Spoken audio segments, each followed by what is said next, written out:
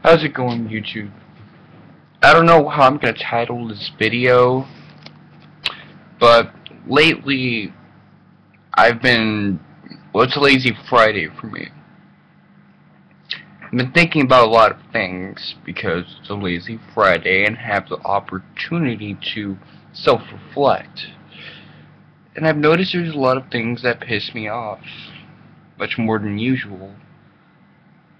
I went to listen to some rock bands and I like a lot of songs from the 90s, of course, the early 2000s. That alternative rock scene was badass for me. But if I look up a song that's more than 7 years old, I'm going to deal with a lot of nostalgia fags. I'm going to deal with a lot of people that are currently pushing 30 or something around that time, and they're just like, please guys, I'm begging you, don't waste your childhood. Oh man, how does time fly, man? All these wasted years. This song used to be my jam. What happened to music? It's nothing like this. I have to deal with this anytime I look up a song that I like.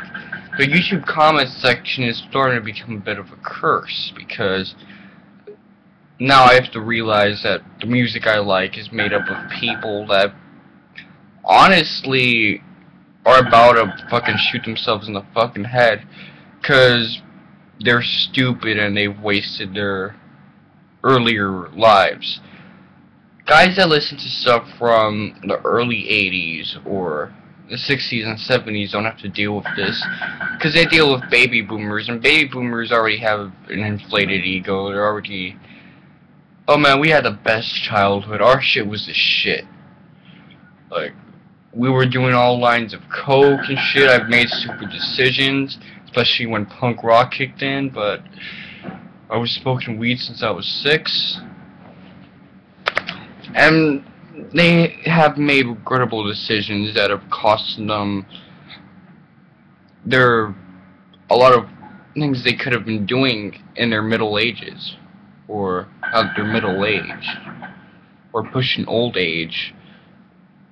But because they made stupid decisions, they regret it, but they like their childhood. They don't have to cry about it. They don't have to cry about modernity. They don't have to have that I'm about to slit my wrist because I'm pushing 30 kind of thing. They're fucking 60. They're happy about the fact that they rule the world. So as much as I hate baby boomers, at least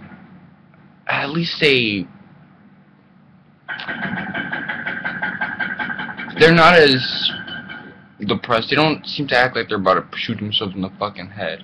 They've already done all that crack, that heroin, that meth.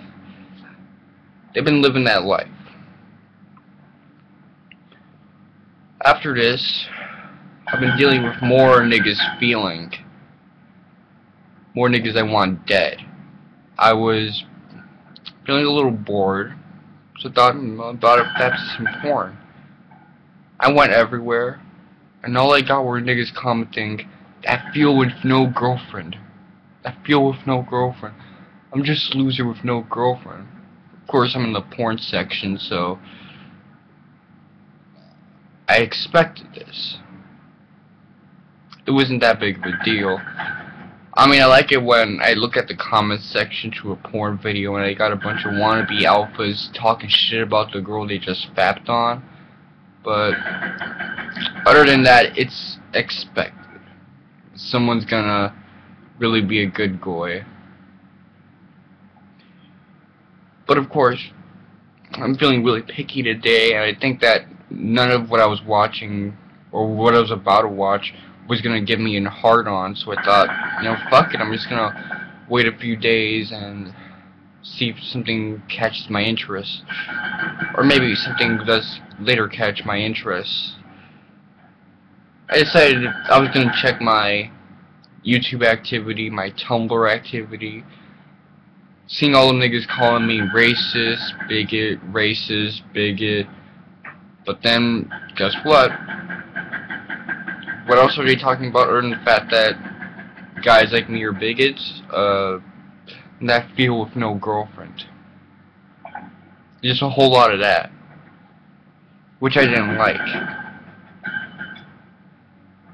I checked my Facebook and trying to see any notifications I missed out. I'm usually online Facebook, waiting for niggas to inbox me, want to Skype or some shit. I'm down for all that. That's kind of fun. I'm not doing much, so why not? Take advantage. Carpe diem.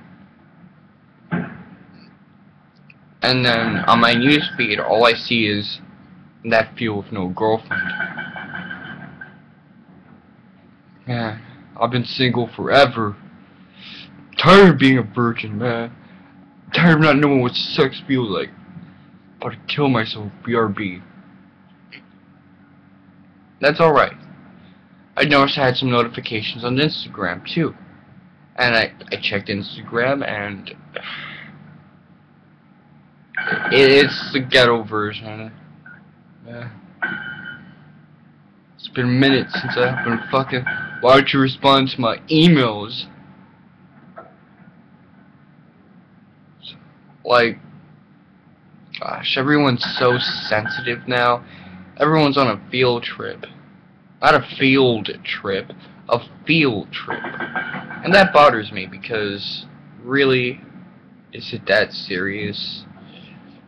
Fuck. Just on a field trip. Just don't even know what to do with their lives. I'm thinking, it's not that serious.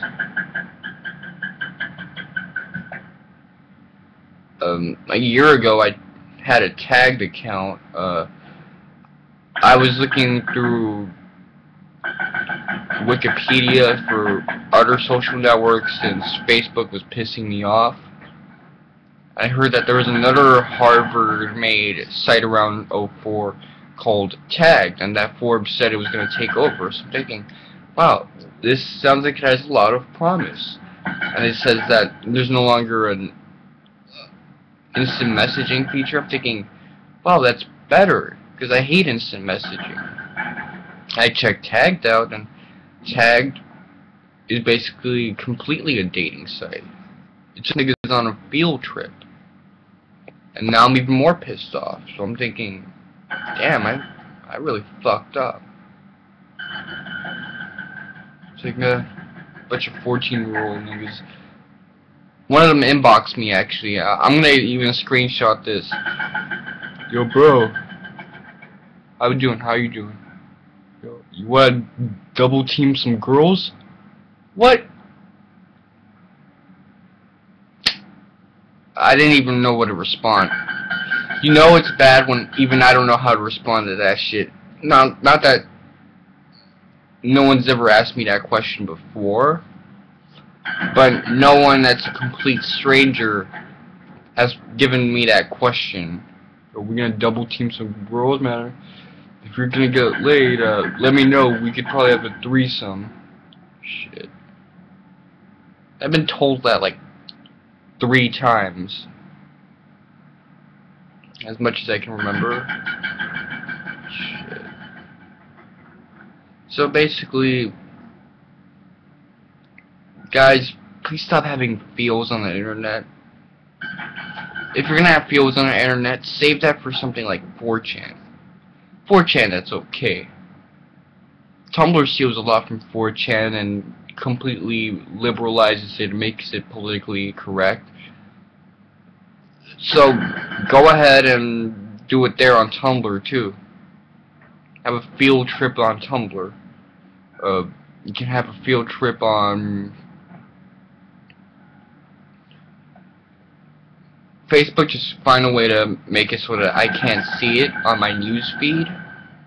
I'll do my best. I'll meet you guys halfway with that, but don't ruin my time because you wasted your life and you're fucking empty. And with this Mr. Wonka 7, I want you guys to take care and respect the king. It's no longer the holidays, so I can say that without acting like a messiah.